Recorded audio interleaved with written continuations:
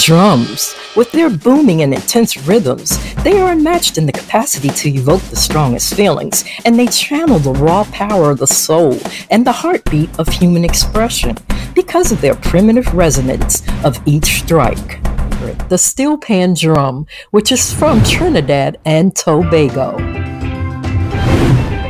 Now, this drum, also known as the steel drum, was invented in Trinidad and Tobago in the 1930s. It emerged from a local tradition of repurposing discarded oil drums into musical instruments. Today, it is an iconic part of Caribbean music. So these drums represent a diverse range of cultures and histories, each contributing to the rich tapestry of global music traditions.